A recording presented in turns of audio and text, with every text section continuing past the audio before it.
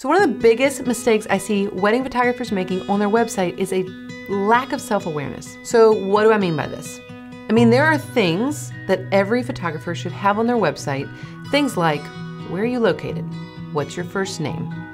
Let me see your face. What do you offer? And so I have some students' websites I'm gonna pull up, and I'm just gonna walk through some basics and some really key things that stand out to me on these websites that make me realize I don't think they're aware that there's a hole here. I don't think they're aware that something is missing here. And so I want you to be able to watch through these examples and think to yourself, am I missing these key things as well? Okay, so let's dive into my computer and I'm gonna show you some examples. All right, so we're gonna look at stewartimagery.com. Now, I know that Stewart Imagery belongs to Stephanie Stewart. And I know that because she's been a student for a very long time. I see her name on social media. I see it in our groups. I see this person's name, but I'm gonna act like I am first time to her site, someone recommended her, or maybe I just found her on Google and I've landed on her website.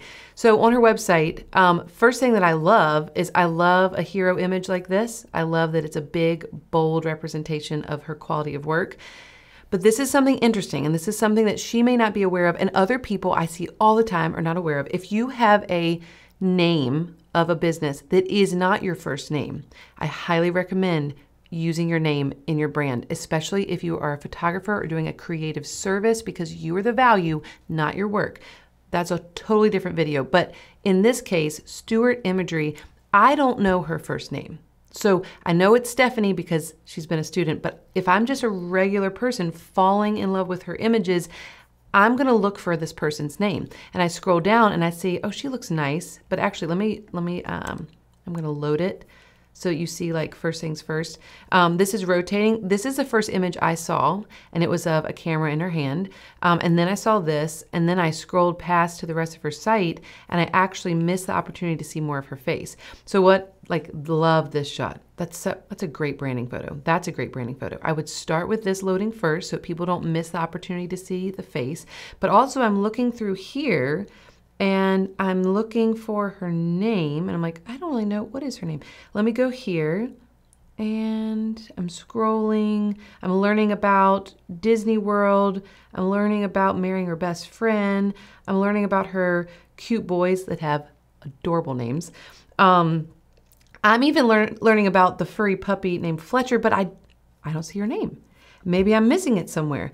That's a huge oversight, and I don't blame her. Like, if you are pouring your heart into a website, and you've heard from educators like me and other people that you gotta let people in, you gotta let people get to know you, like you gotta show your family and your loves, your passions, story of your life.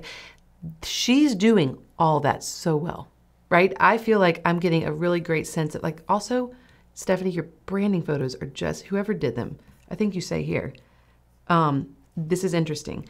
She credits, I can find the name of the person who took her branding photos before I can find her name on her site. I love her website, but I still haven't found her name. And that matters so much. So big overarching request would be like, let's use your name in your whole brand. Let's change the name because you have beautiful work. You have a beautiful family, you have a beautiful brand, but you're not getting the best bang for your buck because you're not using your name, and I can't even find your name on your website. So that's a major thing to be aware of.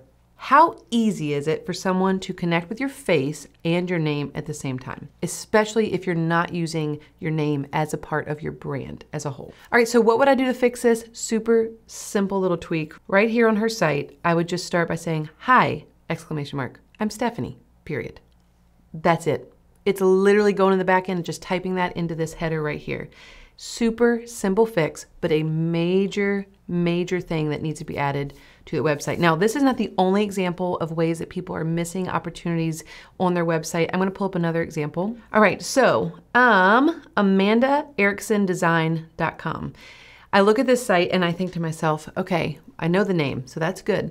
But it reminds me of my Inspired Design days where I offered everything. I was an interior decorator, I was a graphic designer, I was also a photographer. So I get why this could be a part of her name and her brand. But there's something that I noticed about this website. When it first loaded, it loaded with an image, and I did not know that there was a menu bar up here at the top. So when this loaded, You only have a few seconds to really rein people in. So you want people to get lost in your website, they gotta know where to click. So when I first landed on this image, even though it's a beautiful image, I couldn't see the menu. That's an oversight. That's not something that is hard to fix. She literally just needs to start with a different image. And if you start with a different image, my recommendation honestly would be to add a full, like, totally opaque header at the top for the menu bar so that it's really easy to see the logo and to see the menu options. We want people to see where they can go and how to start their journey on the website. And if the menu is hidden, that's really hard to do.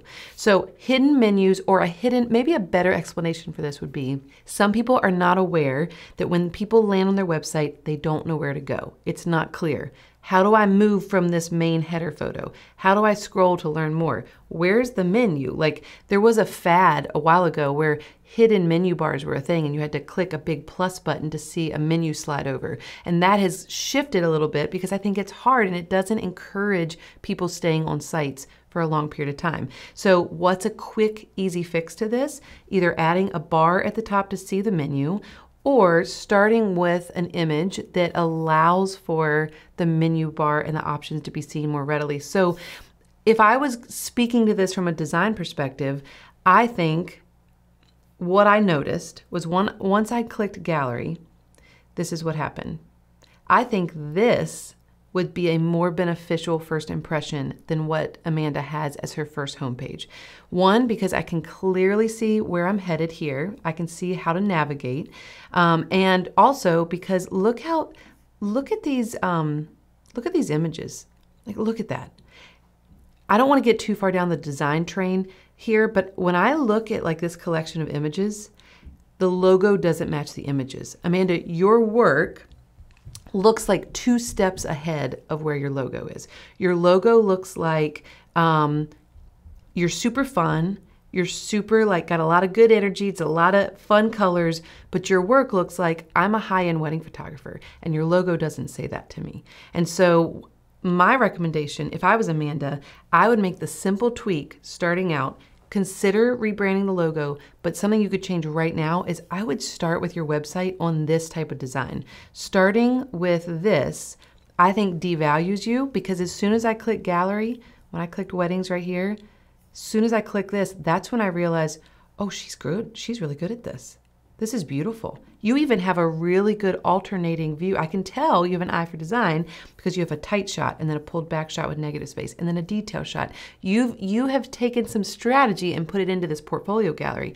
But imagine if your logo had no color.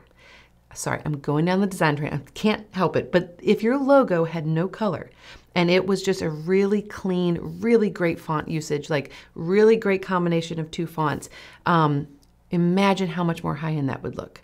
I mean, I think that one tweak of taking the color out of your logo and changing to a opening homepage where it's easy to find the navigation, I think it makes you look $1,500 more valuable instantly. I get nervous sometimes. I get nervous that people are gonna hear this and be like, oh my gosh, she's trying to change my site. But honestly, I'm saying this stuff because your work is too good to not be aware of how these little changes could make you look so much more high-end. Okay, the other thing though, quickly, the other thing is I would really love to see your face, because look how cute you are, right? You're so cute, and the world needs to know how cute you are. So if it would be possible to get rid of this homepage, start with a homepage that looks more like this. I would even start more with like these, like this cluster of images are so consistent. This image here, even though it's beautiful, the tones of this and the tone of this are very different. So I would start here because that just looks amazing. Take the color out of your logo, possibly a redesign if you have the capacity, and then consider, is there a way to add you into this element of the homepage? I'd love to see your face. Maybe that's a scroll down. Maybe it's even a pop-up if you can add a plugin for a pop-up. Let's get your face more visible, more quickly, so that people can not only fall in love with you, fall in love with your brand, but also fall in love with your face. All right, one more. I feel like I'm gonna butcher this name. Fonts photography? The reason I selected this is because this is more family focused and the other 2 were more wedding focused. The reason I love critiquing websites like this is because I see images that I'm like, oh my gosh, look at this photo. That is a beautiful photo. Like, really makes you stop and look. I love it. But it is completely devalued because there's too much going on. So something that I think people are lacking self-awareness about on their website is that they think that the more people can see at once, the more attractive they're going to be as a photographer, the more impressive they're going to be. Like, look at all these amazing photos. But the truth is, the more you have clutter on your site, the less impact you have visually. So when I look at this website, I'm seeing, sure, there's a lot of images, but the impact and the impact and the credibility that comes from being like, wow, she's a great photographer, I'm losing that because there's too much to look at once. It's a simple design concept of simplifying the visual attraction so that your eye can really take in how great someone's piece of work is instead of trying to focus on a lot of things. So what my recommendation would be here, one, I'd love to see your face. Your face is so important. I did notice on this site, it's a little hard because I don't even have an option to like find you up here to find your face. I have home, book a session, family, product photography, headshots, first communion. First communion, I don't know how much you're getting paid to shoot first communions, but it is probably not as much as you're getting paid for other things. First communion does not deserve to be on the navigation bar. First communion, I don't even know if it deserves to be anywhere here. I'm not saying it's not important. I'm just saying from a service perspective, your get to know me, you're like about the photographer, meet me, about me. That needs to be right beside the home button here, not hidden in a drop down, okay? Because look how cute you are, Allison. I had to click though to find your name. So it's another example. We're making it hard for people to become attracted and trust you. If someone's gonna book you to shoot families, product photography, first communions, which is a special part of a child's life, they've got to trust you.